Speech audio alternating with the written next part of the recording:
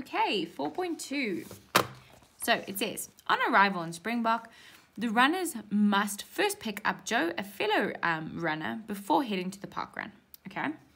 And they've given us this label B, but let's just see what's going on. It says, Annexed to C shows a street map indicating the route from entering Springbok A to the park run B. Okay? So they said entering Springbok, so they enter Springbok here, and this is where the park run is over here, right? A and B. And where do they have to pick up their friend? Must first pick up Joe, fellow member, before. Oh, so they just have to pick him up, right? Doesn't say where he is, but they're going from A to B. Okay. So let's just see what they want from us. It says, use Annex C to answer the questions that follow. Perfect. It says, name the road by which they will enter Springbok. So from what I'm seeing, it'll be Voortrekker Road. Okay, because that's the main road that they'll enter on. So let's just write that down. Let me make sure that you can see what I'm seeing. Make sure you spell it correctly. I am honestly a terrible speller. Okay. Okay, so that was just sort of an introductory question. Now it says, Joe gives them the following directions to his home. Into Springbok from Uppington. Okay, that's what they've done, where they are at A. Turn right into Uitspan Street. Okay, then it says turn left into Lukhof Street. Okay, then it says turn left into the first street. Okay, use the directions above to determine in which street Joe lives. Okay, so we have to, let's use a nice little color. So they go here. Then it says Uitspan, right? Uitspan was the first one. It says turn right into Uitspan. So if they're driving this way, right would be onto Uitspan. It would be this way. Okay. Then it says turn left into Lukhof. Okay. So if they're here, left would be over here. Okay. And then it says turn left into the first street. So if they're here, the first street would be Rivier Street. I think that's correct. Let's just check. I think it would be Rivier Street. Yes. Okie dokes. Do you see that? So what they are testing here is whether you can take words and interpret it on a map, right? So let's just spell that. Let's say Rivier Street. Okay. Those questions can sometimes be quite difficult. I'm also shocking with directions. So sometimes I can't even read what's going on a map. So that's quite a good question to practice. Let's go on to the next one. Name the lodge near the park run. Now, okay. Oh, look, there's a bug there. Oh, sorry, fam. Not living your best life. Okay, there's B, where the park run is, and it says that this is a little lodge, and it's Deb's Lodge. Okay, Deb's Lodge. Okay, that's quite an easy question because it's actually the only lodge that is kind of in this picture at all. So you couldn't really get it too wrong, right? Deb's Lodge. Okay. Let's now go on to our next question. Sorry for all the bugs. Goodness gracious me. Okay. Now, 4.2.4. The distance from Joe's house to the park run is 2.34 kilometers. They travel at an average speed of 40 kilometers per hour. Determine how long it will take them in minutes to get from Joe's house to the park run.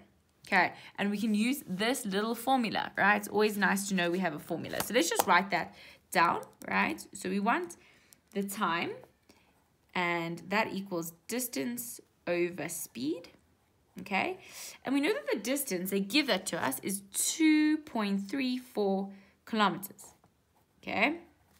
And our speed is 40 kilometers. So we're going to say 40 kilometers per hour. Okay, so let's just put that into our calculator, except this answer is going to be in hours, right? Because you see it's hours down there.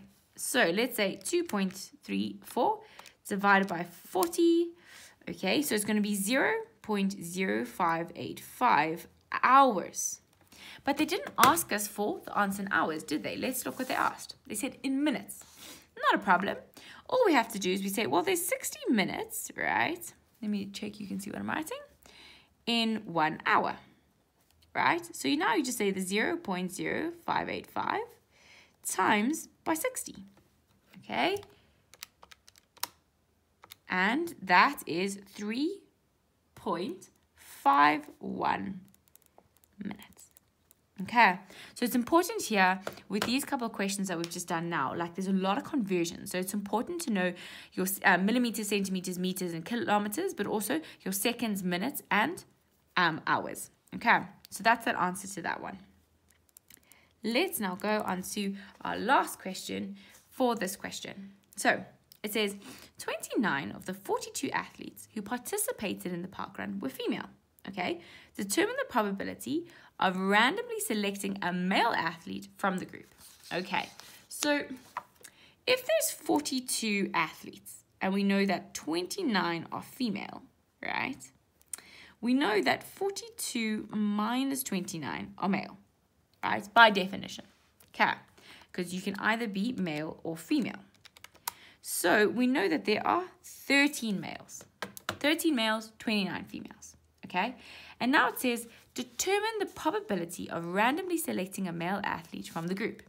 So we know that probability is always what we want, right? What we want, the event that we want, over all possible events, all possibilities.